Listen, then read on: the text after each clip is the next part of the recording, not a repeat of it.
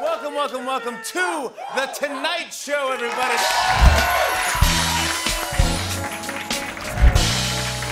Well, everybody's talking about this. Last night was the 93rd Annual Academy Awards. Yep. Perfect reaction. Nope. The audience seemed to enjoy it there, but people online had a complaint or two. No host, no jokes, no bits. The set, lack of clips from nominated movies and performances. Category introductions too long. Acceptance speeches too long. In memoriam way too fast. Best picture category not at the end. Anthony Hopkins won best actor. Anthony Hopkins wasn't there. Show had a weird ending. Show way too long. All right, look, I guess most people thought the show was a little sluggish and at times a bit uncomfortable. It was as if the whole ceremony had just gotten a second Pfizer shot. But the Oscars were really different. For starters, the show was held at a train station in Los Angeles. Because if there's one thing you think of when you think of LA, it's trains. Is there a train station in LA? There still is. I don't think there is. I mean, out of any place in LA, you could have done it at the Hollywood Bowl, Santa Monica Pier, Hollywood Walk of Fame, La Brea Tar Pits. I don't care where you're doing. Bus station makes more sense than a train station. Dodger Stadium. Yeah. I don't know. Well, I guess the train station made sense because I fell asleep 30 minutes in. When I woke up, I had no idea where it was. Come on. No, you knew it was going to be an awkward night when a train conductor yelled, "Next stop, the in memoriam." A lot of people were also talking about the set. Can we see it? Oh. Well, it was held at a local catering hall. I was expecting the announcer to be like, "Put your hands together for the bar mitzvah boy, Josh." It's the kind of place you hold the Insurance Salesman of the Year awards, not the Oscar. The ceremony was watched by a record low 9.9 million people. Yeah, 9.9 million. That's like taking everyone who watched Mank and adding 9.8 million. Raise your hand if you saw Mank. There we go. All right, perfect. Dude, it was, yeah. It was a historic night for the first time. A woman of color won Best Director.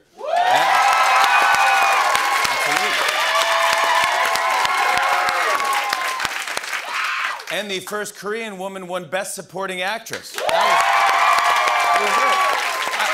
I do love that. I read a headline today that kind of confused me. It said, "Free dessert on a stick at White Castle for people who have had COVID-19 vaccine."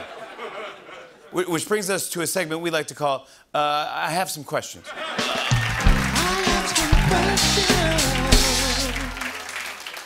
First up, does White Castle usually sell dessert on a stick?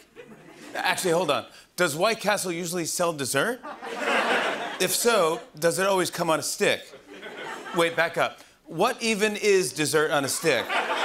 Follow up, if you're the kind of person who only gets the vaccine because you want dessert on a stick from White Castle, who are you? Are you okay? And do you need help? I just have so many questions. Just have so many questions. Hey, get this. According to several new polls, President Biden has an approval rating of about 54% as he approaches his 100th day in office. Biden was like, "Wow, so many people to thank. First, my parents. My mom met my dad. They had sex."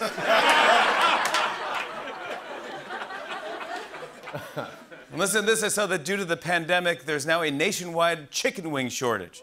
Oh.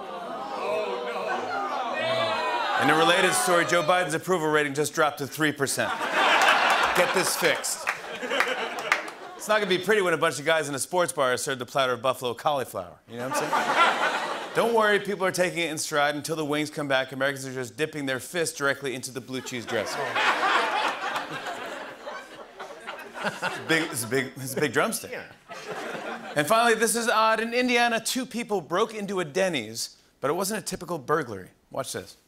2 burglars were filmed trespassing at a Denny's in Indiana this week. They weren't after cash, though. They were after the eggs. Police say the intruders went straight to the kitchen and made themselves some eggs. They left, and then they came back later the same night for seconds.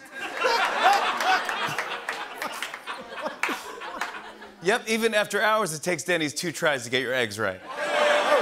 Of course, if the burglars are caught, they'll be thrown in the Grand Slammer.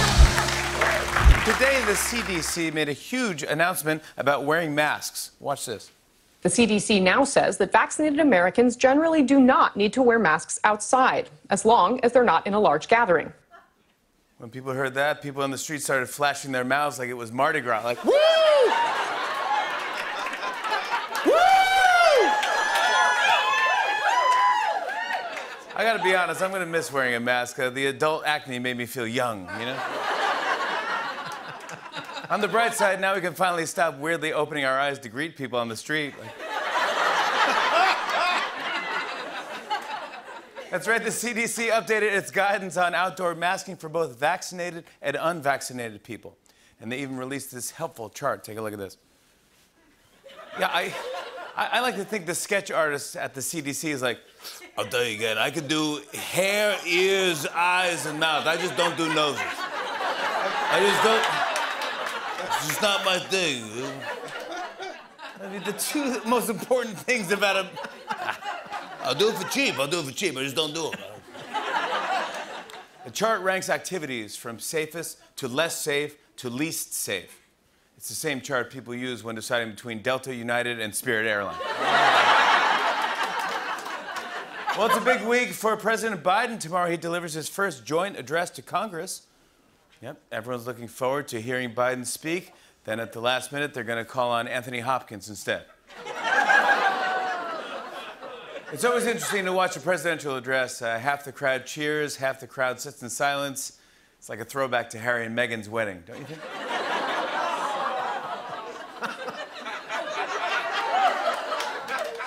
Yeah, Biden's address will be on all the major networks. Of course, on Telemundo, Biden will be dubbed in Spanish, and on Fox News, he'll be dubbed by a demon. I promise you, we'll come out stronger with a renewed faith in ourselves. Some tech news. After a long wait, Apple rolled out a new privacy feature that requires apps like Facebook to ask permission before tracking the activity on your iPhone. Yeah.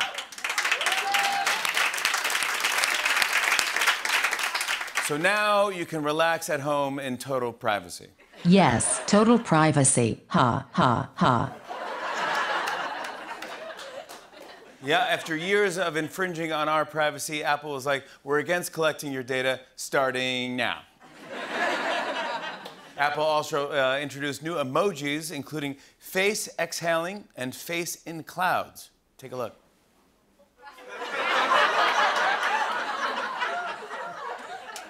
Even the eggplant emoji is like, come on, we all know what this is supposed to be. This is... You play this game?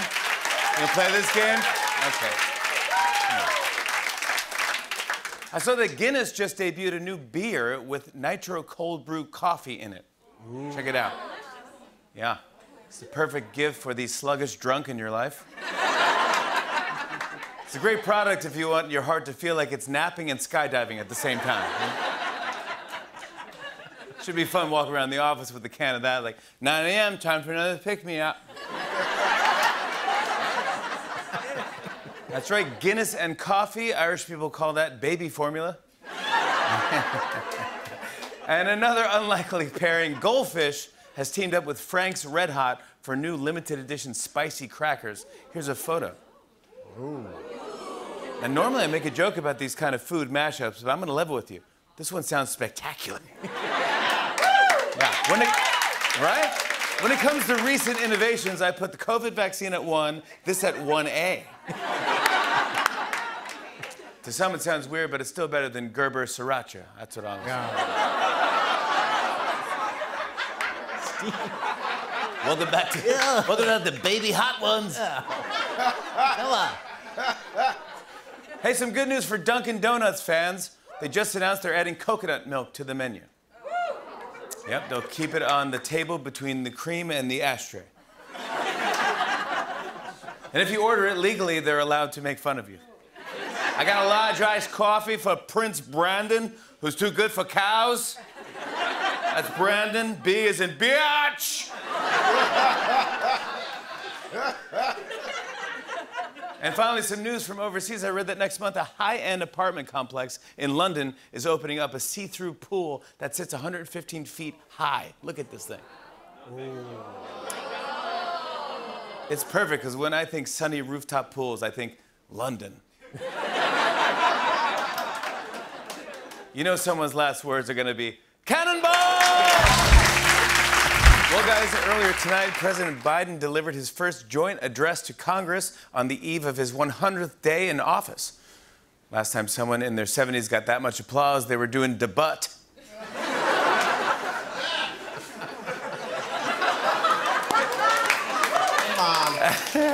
That's right, the Capitol took center stage tonight, and I gotta be honest, it was nice to see someone behind the podium who wasn't wearing deer antlers and a pelt. You know, it was a fun night for Democrats. On the other hand, Republicans didn't seem too thrilled. They looked like they just heard their best hope in 2024 is Randy Quaid. Of course, Vice President Kamala Harris sat behind Biden. She had a spray bottle just in case he started drifting off topics. Like, Joe. No, Joe, no, stop. Let's get on with it. Come on, back focus. Due to COVID, this was not a typical joint address. For instance, all the lawmakers were seated far apart for social distancing, which was too bad because they couldn't do the usual congressional kiss cam. That's right, during his address, Biden unveiled his $1.8 trillion American Families Plan. At first, people thought he said American Family Plan, like we're all gonna hop on the same Verizon account. It's like, it's a genius idea. We all share the same bill. 300 million people. A big part of the plan includes free universal preschool. Yeah, I think that's pretty good. Pretty good considering sending your kid to preschool now is just handing them an iPad. Now, this was big earlier today. Federal investigators raided Rudy Giuliani's Manhattan apartment and office because of his dealings in Ukraine. When the agents walked in, Rudy got so nervous he started sweating hair dye and tucking all the evidence down his pants. My wife. Rudy was like, why? I have nothing to hide except for everything past this door. Yeah, Rudy panicked and called his lawyer. Then when his own phone started ringing, he panicked even more. No. Well, guys, a lot of people have road trips planned this summer, but I just saw that gas stations all over the country could run out of gas in the coming months. It's gonna be a tough summer, especially because gasoline is the main ingredient in White Claw Surge.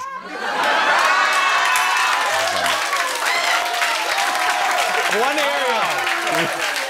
Now you know. That's it, yeah. The people waiting online for the Tonight Show, everyone gets a White Claw Surge.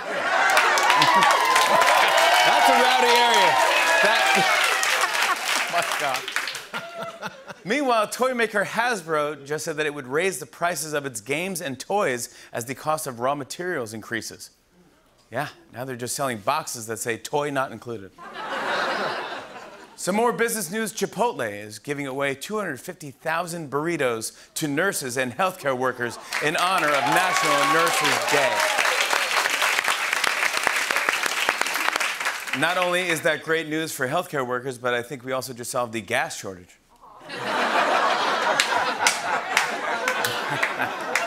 I saw that Rotten Tomatoes now ranks Paddington 2 ahead of Citizen Kane as the best reviewed film of all time. The White Claw people love Paddington 2. Yeah, Paddington 2. It's a great movie, but it's pretty surprising that the #1 slot isn't one of Paddington's more dramatic movies. I mean, just this year, he was in No Pants Land. The year before that, he was in Parasite. That's it, Tariq. Just keep fake laughing. It's almost the weekend. There's also Marmy by Your Laid. Man, I was at the Oscars on Sunday. I should have stayed my ass in L.A. And, of course, who could forget classics like The Coat Book? Holy this is great! Fallon, you've changed the late night game once again. And, of course, Braveheart.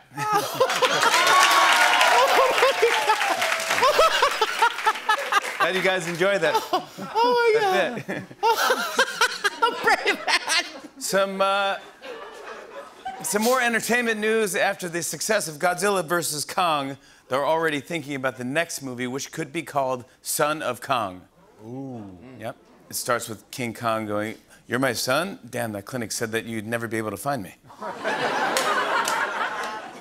Yeah, it's about a giant ape who doesn't want to go into his family's lizard punching business. I'm different than you, Dad! And this is fun. They're also planning a movie that takes place before Son of Kong called How I Met Your Monkey.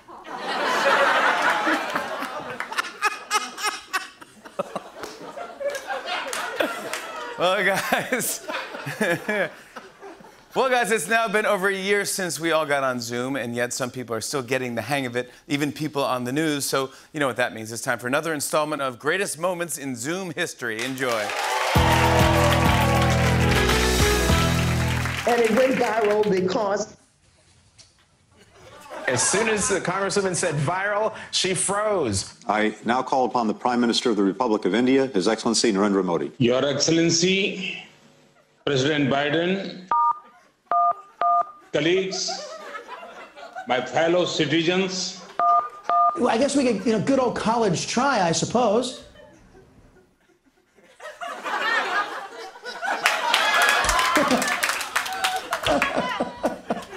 You're near the White House. What's the mood like among the crowd there?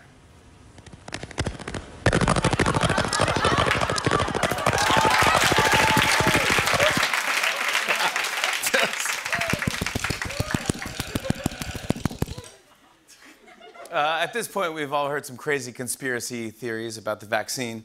But check out how a doctor reacted yesterday when a Republican lawmaker was pressing him on one of the theories. Is there any intention of tracking folks? Nope. We heard about an injection of a tracking device. Is that being done anywhere? In Orange County? I'm sorry, I just have to compose myself.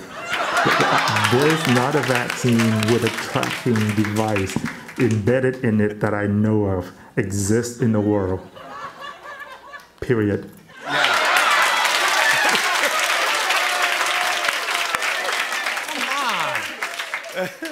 The lawmaker was then like, okay, so maybe I won't ask my next question about the vaccine turning us into wolf people. He could have saved himself some embarrassment if he had just looked up the answer on the tracking device in his pocket. The phone is tracking you, buddy. A Fitbit says I did 10,000. Yeah, it knows exactly where you stepped. I heard about a mix-up at a vaccination site that put one California woman in a peculiar situation, but she doesn't seem to be too worried about it. Listen to this.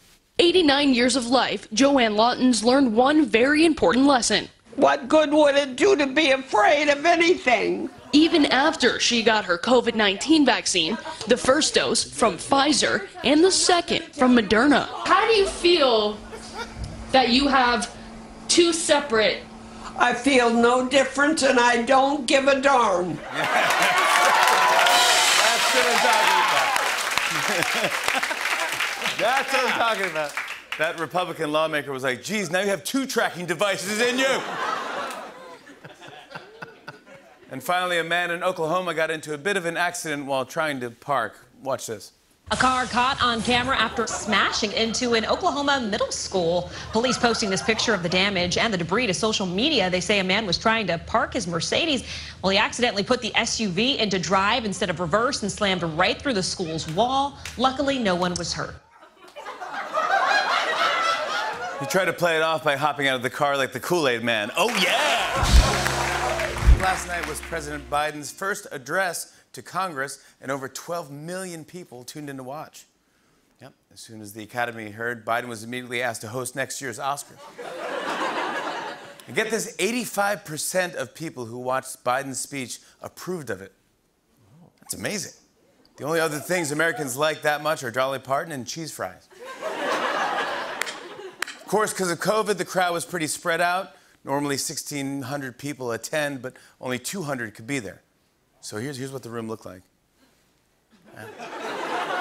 Biden looks like he's up there calling a game of bingo. That's got to be a tough gig for the president. Right before Biden walked out, a staffer was like, sir, the house is only 12% full and half of the crowd hates you. Go get him. Go get him, buddy. Go. That's right, yeah. Nobody in that chamber was working harder than Biden, except for Chuck Schumer's ears. You see? Ouch! Ouch! Ouch! Entire speech, that ear was thinking, wrap it up, Joe, wrap it up, buddy! stress ear. This was cool. Before he started his speech, Biden pointed out that history was being made. Check it out. Madam Speaker, Madam Vice President.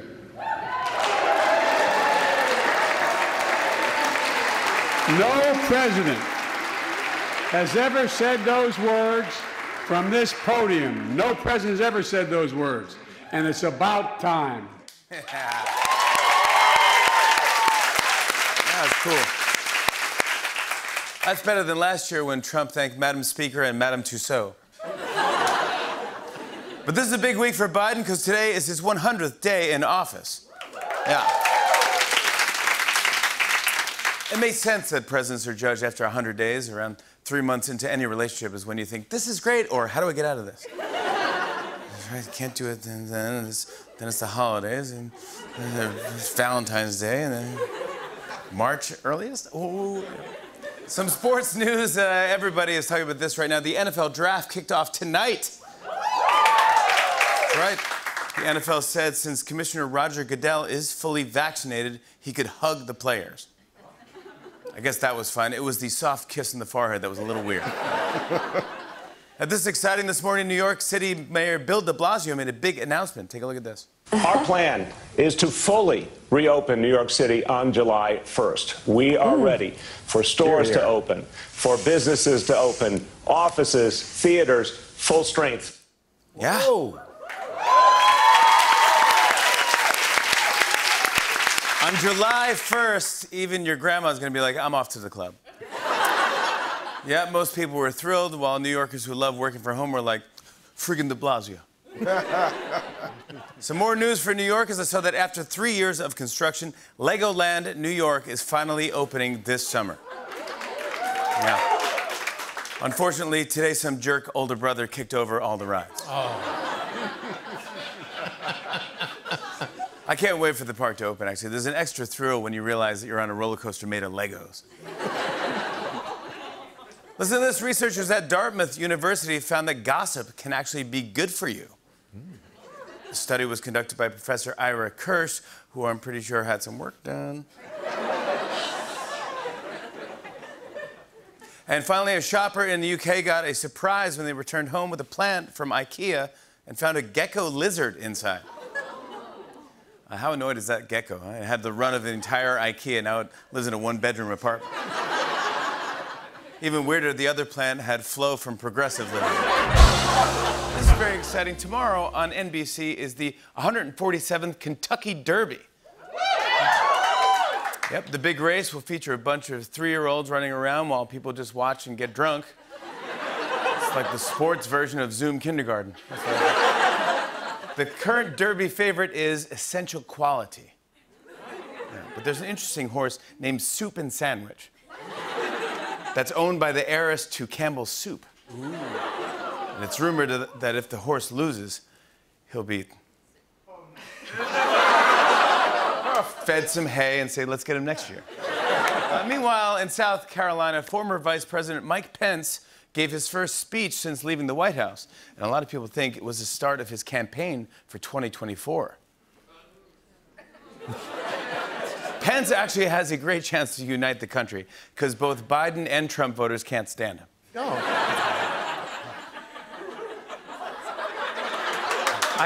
See already. Took a while. Already. Yeah. Took a while. Listen to this. This is very interesting. I heard that during Pence's speech, only 55 people watched on Facebook Live. Oh. 55, not million. Or 55,000. 55 people. He's the only person whose virtual events have a 10% capacity. 55. Some news from overseas today. Russia announced that they produced the world's first COVID vaccine for animals. Which means pretty soon we'll all have to deal with animals posting their vaccination cards on social media. When the news broke, Russian scientists were like, relax, relax. We test on people first. I'm sure Russia's animal vaccine is safe. They actually gave it to one of the horses in the Kentucky Derby.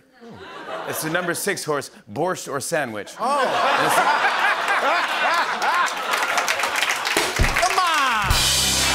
Come on, you gotta do it. You gotta do it. Borscht or sandwich. Borscht or sandwich. Get this, I saw that Pope Francis just issued a law that says Vatican employees can't accept any work-related gifts more than $49. When asked why he issued the law, Pope Francis said, "Because it's funny."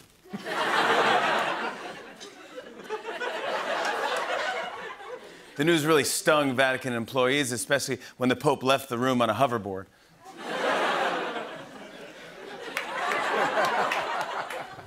That's right, no more gifts over $49. And now that the church has settled that issue, there are officially no more scandals.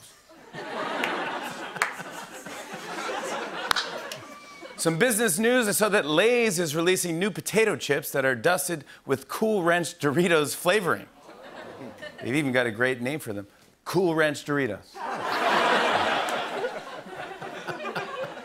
Wow. And finally, I saw that a man in the Philippines holds an interesting world record. Watch this. This guy in the Philippines, Percival Lugi, started collecting toys that came in fast food meals when he was 5. 50 years later, he's got about 20,000 of them. It's like he's living inside the world's biggest claw machine. Meanwhile, that guy's family hasn't had a Happy Meal in 50 years. Clean